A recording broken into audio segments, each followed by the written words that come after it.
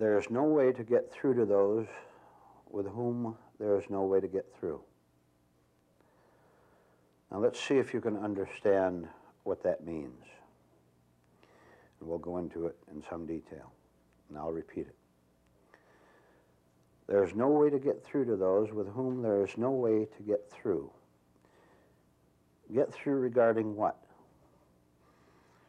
Regarding something that will remain a mystery to the vast number of human beings on earth, most people.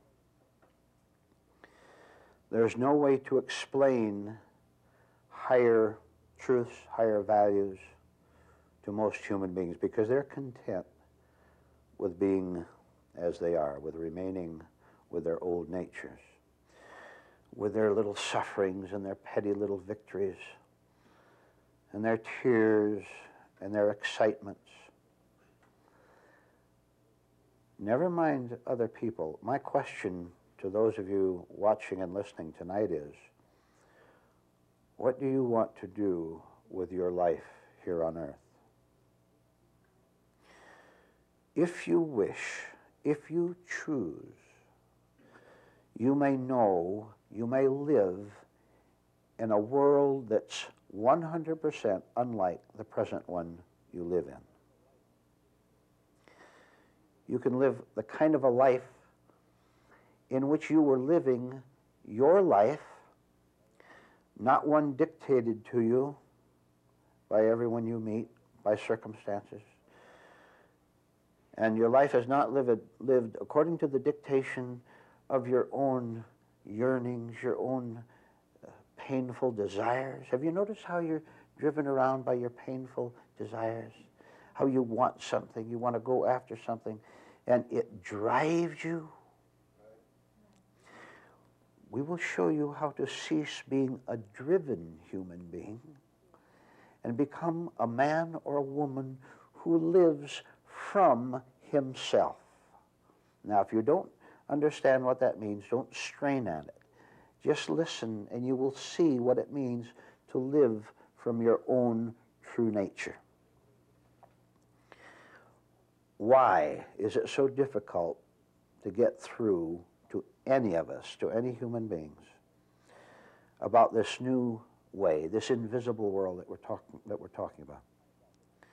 Don't imagine what this new world is like, but find out what your present world is like, is what we're going to do now. You'll see what the obstacles are that stand in your way of finding something utterly new. And first of all, it consists of your fearful reluctance to simply walk away from yourself. That means to walk away from both what you call your valuable items and also what you call your unwanted items in your life, in your day. Because you put great false value on the accumulation of thoughts, of experiences, of emotional impacts. You put great value on those and you think that they make up you. So you won't walk away from what you think you are, because if you do that, you're afraid you won't know what your new identity will be. Now, this is very simple to explain, but you're going to have to work for it for a long time to understand it from yourself. Picture a man who has a large piece of glass in the shape of a diamond, and he goes around telling everyone that he owns a diamond worth $500,000. Picture it now. This is what we are doing, human beings are doing. He goes around telling everyone that he has a diamond worth $500,000. It's glass. But he goes around telling everybody what he owns, what he is. He's a wealthy man, right? He's a man who has something very rare, something that not everyone else has, a diamond worth $500,000. And he wants everybody to know. You know what his hell is? I'll tell you what it is. You see the parallel. friends come over and they say, listen, I know a jeweler, and he'd be glad to put this stone that you call a diamond under the jeweler's light and examine it for you and tell you once and for all, for you to know and for us to know, whether it's a diamond or not. See his fear.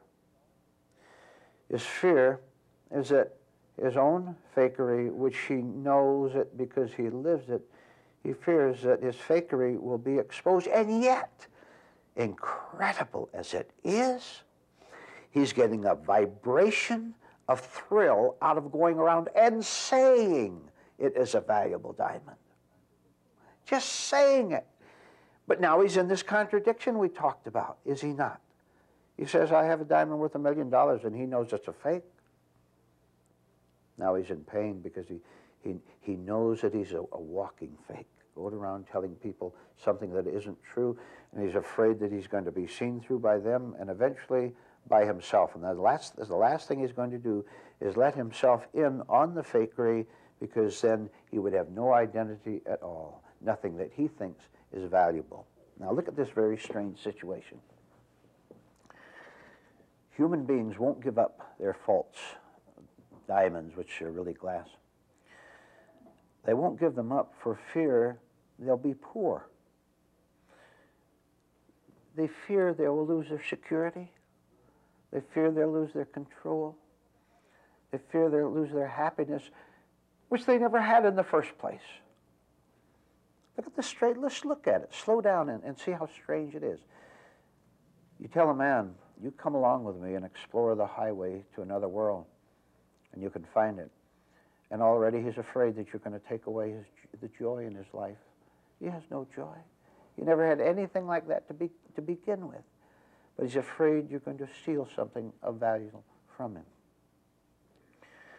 See what human beings are like. Little tiny children playing their games. You come along and you disturb that game. You tell grown-up little children that they're playing self-punishing games, which can only keep them scared because the game has to come to an end, and it comes to an end anytime they don't get what they want. They're playing the little game, and the one child wants to be king, and the other child wants to be king, and they fight, don't they? I wonder how closely you've seen a description of your life so far. That you, to yourself, I don't say you go around to the world so much because maybe no one pays any attention to you. I'm talking about that inward drama that you have set up, looking for something which I'll give you a new phrase to think about. Smiling sorcery. You know what smiling sorcery is? Well, let's see what it is. The world refuses truth, refuses real life, refuses to let truth get through to them because they prefer smiling sorcery, which is simply a form of friendly magic, which goes something like this. See if this applies to you. It does. Lost people say, somewhere in this world there must be a friendly force. There must be a benevolent power that if I can just get in touch with it, it will let me have what I want. Smiling sorcery, that is a pleasant, friendly force that if you could contact it in some way, would give you what you want. You won't have to change your nature, you just get everything you want, money, whatever. Does this explain to you people who want the stars to do something for them? Does it explain mechanical religion to you? Does it explain superstition and endless foolish and shallow things that human beings do in an effort to contact this power? It's all, the problem is it's all so vague. And I mentioned mechanical religion. Did you make a connection when I said that? People build up their own gods. And that God just happens to be one who's paying attention to them, their little egotism all the time. Going to give them their petty little rewards and even take revenge on their enemies for them. Can you imagine a human being who worships a God who takes revenge on other human beings for the sake of the person who says he worships that God? Do you know what insanity is? I've just given you a brief description of it. Human beings are like, you ever been to a zoo? You see the caged animal pacing back and forth. He gets to one end of the cage and he turns around back and forth, and all the time he's looking out, right? Can you imagine one animal at the end of a long day of pacing back and forth 1,000 times? He looks over to the tiger in the next cage and he boasts to the tiger where he's been all day and what he's been doing. Human beings do not know that they're in a cage. They don't realize they're in a thought cage. That's what it is, made up of thoughts. Try to tell them. You try to tell them that, and they'll tell you of the great adventures they had out in the world today, of the places they went, the great things they accomplished. The tiger pacing back and forth all day long, going no place, looking anxiously out between the bars. This is the life of people. I'm not talking about animals inside a zoo. I'm talking about humanity. And in their pain and their desperation, they wander around to the back of the cage and to the side and fight with other animals, don't they? Every one of them inside of the cage and unable to realize it. Well, let's see. Will you stop your pacing back and forth in your life in your own way long enough to simply realize where you are and what you did all day long today? Were you in peace of mind today? You were not, and you know it, and I know. Were you in a right relationship today with everyone you met? Hardly. When you go out into the world with the objective of getting something from another person, you are in a wrong relationship, not a right relationship. I'm talking about this type of greed, of acquisitiveness, of simply looking at the whole world as a sort of prey for you to go after. Oh, is that shocking to hear you described like that? Well, I'll leave it to you. I'll leave it to your honesty right now, ladies and gentlemen. I'll leave it to your honesty to tell me whether I have described you accurately or not. Now, did any of you get angry? Any of you get resentful? Why? You see, we get angry when the truth comes close, right? When the truth comes close to what we're hiding, we get nervous, we get upset. And in our childishness, in our stupidity, in our self-destruction, all we know is to get mad. Now, how about you? Have you as yet risen into spiritual maturity where you never get mad at anything at all? Which means you were so powerful. You have total power over the world when you don't get mad at it. Don't you dare sit here and call anger virtue. Of course you're going to do that if you want to stay angry, if that's your choice of life, if you want to burn yourself up. That's up to you. Don't you want to have something that is really noble, something that comes from up there? Something that never gets angry, which means it has total strength, never gets angry because it's never threatened by anything. Isn't your hostility a form of defense?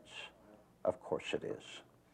Now suppose you so well understood spiritual matters, which you can if you wish, so that you didn't have a central self there at all, an ego self, so that you no longer had it because it would have been dissolved in understanding of what it's all about. then would you have to blast out at anyone? Would you have to demand your rights left and right? Demand that people give you what you want?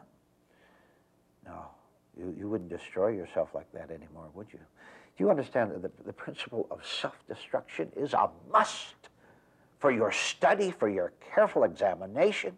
Because unless you see what you are doing to yourself by living with your present nature, you're not going to have an urge or an incentive for finding something higher. Now slow down on that one. You must begin to see what your present nature is doing against yourself. Otherwise, it will not only just continue, but your self-destruction will increase. That means that your misery will increase. Your fear will increase. Everything that is wrong will increase because you're either getting better or you're getting worse. And getting better will be as a result of you yielding to the truth. Then, more specifically, how do we go about letting ourselves see something higher than our own former nature? How do we let the truth get through to us instead of resisting it? Remember the following. This may seem like a very strange doorway to you, but I'll guarantee you personally that it works. The question was, how do we become authentically receptive to something higher than our own neurosis, our own confusion? Here's how. You suspect that there's a conspiracy. You suspect that there is something wrong operating inside of you. Get rightly suspicious about it. Fear. Do you have fear in you? Do you have fear? Yes, you know you do. You're a bundle of fear. You're so afraid that you get angry when you hear something different from your usual religious platitudes. You get frightened. You want to say to the world, go away and let me sleep. You try to sleep in this room. You'll never go to sleep here. You may go away, but you'll never go to sleep. You go to sleep out there. Fear is a treacherous guide that will lead you into dangerous places. Back to the word treachery. Suspect that invisible, unseen, and very evil treachery is going on inside you. Now, there's nothing wrong with you doing that. It's not harmful. It is healthy. It is harmful not to suspect it because that is your actual condition. Your life is a mess and you know it.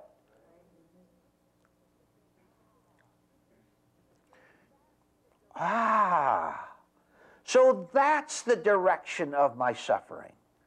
There is treachery on the inside. And the man said that fear is a dangerous guide that will take me into dangerous places. That makes a lot of sense, doesn't it?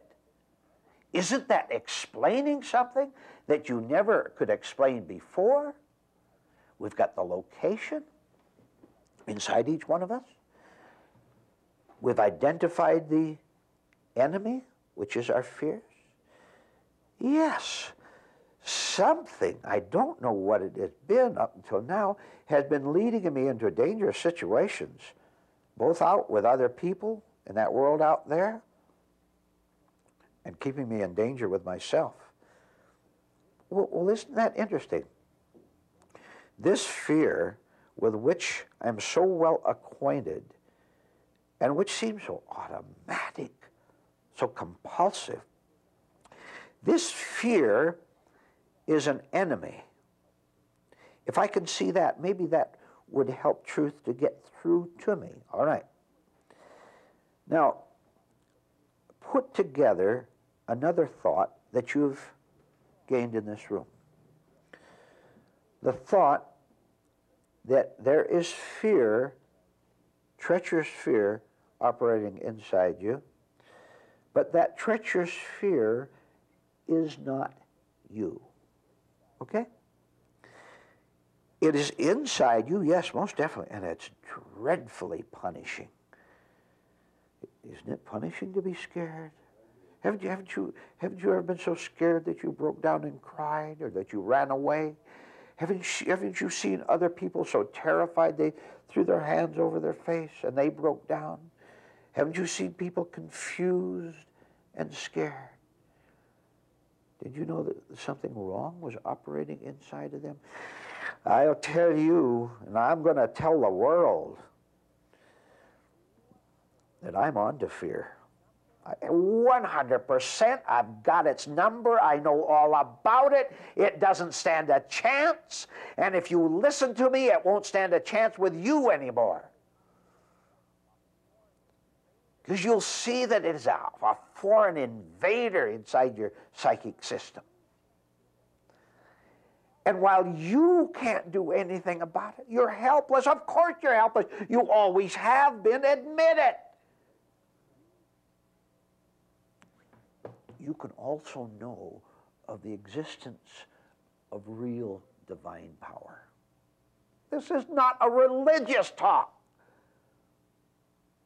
These are the facts, which is real religious talk. Real spirituality. The phony spirituality that ruins people. My heavens. Are you aware of that a little bit? Have you been misled? All right. Truth wants to get you out of all confusion that had been pumped into you in the past, so that you know, with very quiet confidence, something that you never knew before, and you went to church 10,000 times, and you read religious books all your life. But there's one thing you never really knew. You never really knew up to this point, that there is a God. That there's a power outside of you, and the power that's going to chase out this fear as you let it. Can you admit at this point, all of you watching tonight, that you've never been able to do anything with yourself, right? Can you admit that? If you really can, if you really do that in your heart, then God knows that, and that's a prayer which will be answered. Now, if you can't do anything about your fear, but God can, how does that affect you? Do you see my point? You're going to get confused for a long while. You could make it short if you want, if you yield fast enough. There's fear inside of you, and you're told that it doesn't belong to you, and you're also told there's not a thing you can do about it, which is a fact, that only reality itself, truth itself, can chase out the fear. Now, don't you fall into the trap of the word belief. If you fall into the trap of the word belief, then all of what I said to you will become intellectualized, and you'll stay as you are, and you'll still have your own madness, your own viciousness inside you. The madness that is driving you mad, isn't it? Aren't you driving yourself mad? Of course you are. What do we do? Well, I'll tell you what. You stay right in the middle. Listen to this now. You stay right in the middle of all the jolts that go on inside of you, all the fear that goes on inside of you, without lifting a finger, without going into one tiny little thought to put an end to your fear. If you go into thought about it, you increase it. Because the other thought says, I am God and can chase out fear. That's a thought, another thought, and a fearful thought at that. When you really give up by doing nothing, you'll stop thinking about all this and you'll see instead. Do you know the difference between thinking and seeing? When you're seeing, you don't have to think. If someone describes a beautiful island to you, and he says there's pretty palm trees and coconuts and breezes and pretty lagoons, you have to think about it, don't you? You think. You repeat in your mind what he told you, the palm trees and the lagoons. When you go there, you don't have to think anymore, do you? You see. That's an illustration and a necessary one. I want you to know that you can stop thinking about all these matters that you're trying to gain. You can stop thinking about them and simply know them. You can simply see them. when you're seeing something, isn't that the same thing as the cessation of thought? This is the problem. Having lived in the world of intellectualizing, of ideas, of beliefs, of convictions, of vanities, having lived in that world totally up till now, you can't quite understand what the man is talking about when he says that there's another world and an invisible world, a world that is above the mind. So I have to ask you again now, how sincere, how deeply do you want to understand? If you have a very hard brick of egotism in you, that's going to be opposed to your seeing, to your finally seeing. So that means you're going to have to direct your attention to see that brick of hardness, right? And that brick of you foolish people, going out of here after hearing this truth, God's truth, and being influenced by a single word you hear passing someone on the boulevard. I have told you the way it is, right? So you have nothing from yourself. Anyone can tell you what to think, what to do. Let me tell you a brief experience that will illustrate that. I met a lady in a library a long, long time ago in Los Angeles, and she was telling me about a certain book she was going to read because it was going to help her. And I knew that the book was not going to help her at all, and I told her that, and her whole world collapsed right in front of me. Her face collapsed. She had been depending on that lead that someone else had recommended to her. Know from yourself, see from yourself, and you'll live from yourself.